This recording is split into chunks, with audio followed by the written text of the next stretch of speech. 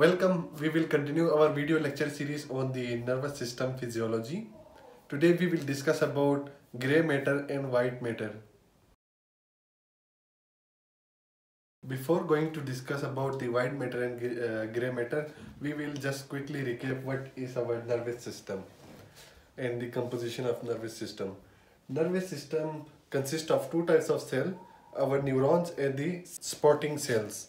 The neurons consist of cell body and the axon, while our supporting cells are neuroglial cells. Neurons are our conducting cells, while the supporting cells are non-conducting cells.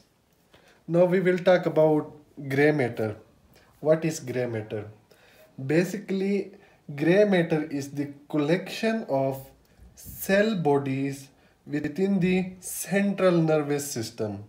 That is called our grey matter. If the collection of cell bodies outside of the central nervous system, we cannot call as grey matter. We will call them nerve fibers, just only nerve fibers. This is the basic difference. Collection of cell bodies within the central nervous system, that is called grey matter. And where this grey matter is present? Grey matter present in different parts of central nervous system. For example, our brainstem, the surface of gyri, and our basal ganglia. Now we will see what is cortex, what is nucleus. The basic terminologies in the neurology. Cortex. Cortex is the grey matter applied on the surface of cerebral hemisphere. It's called cortex. Now what is cerebral hemisphere? Cerebral hemisphere is our two parts of brain which are divided by commissural fibers that are called cerebral hemisphere. Now this cerebral hemisphere, when they are surrounded by grey matter, that is called cortex. And the cortex present in our cerebrum, the top part of the cerebrum. Now we will talk about the nucleus. What is nucleus? There are two types of nucleus. If we say generally what is nucleus, first nucleus means nucleus is the house of organelles or basic structural functional control system of our organelles and other stuffs. But nucleus in the central nervous system means the piece of grey matter which are surrounded by our white matter, that is called nuclei or nucleus. The nucleus present in the base of cerebral hemisphere, that is called our basal nuclei. Now what is nucleus?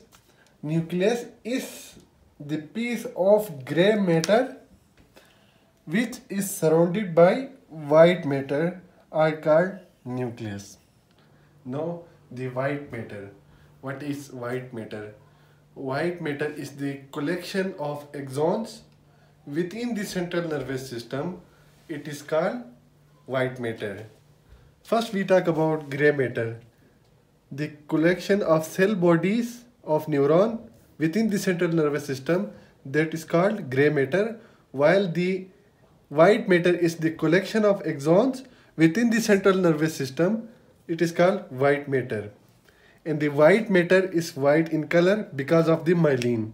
The axons are myelinated by myelin, and axons are made up of Schwann cells. If this collection of axon exists outside of the central nervous system, that is called our nerve fiber. The location of white matter is in the deeper part of brain, the subcortical area to be specific. Also, the direction in which this bundle of axons, means these white matters, move, whether it moves upward or whether it moves downward, that is called our tracks. And the tracks are made up of our oligodendrite cells, which are our supporting cells. There are two types of tracks, the ascending tract and the descending tract.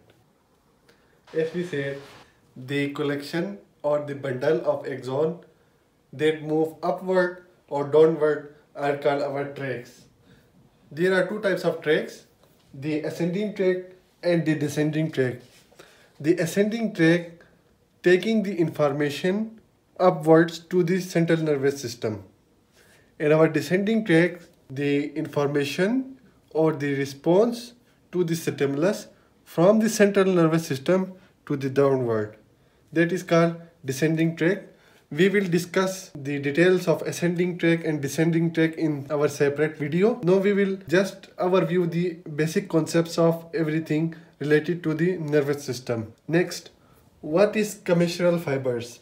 Commissural fibers are the white matter that are connecting the central nervous system from left to right are known as the commissural fibers. As we discussed, the commissural fibers are the one who divided the brain into two cerebral hemispheres. The association fiber.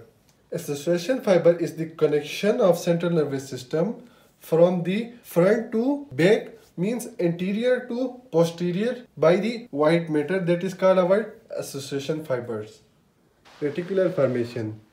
Reticular formation is basically, it is a nuclei.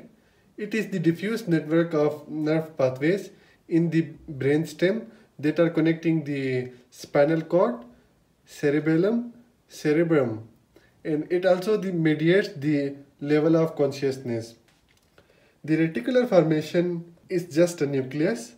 In the brainstem, when sensory fiber enters, they cross. Similarly, the motor fibers also cross in the spinal cord. Due to this crossing, the gray matter becomes fragmented.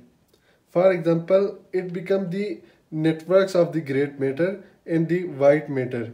So some of the gray matter fragments are large. They make the nuclei. That is called our reticular formation. Thanks guys for watching. In next video we will continue our discussion on the physiology of nervous system.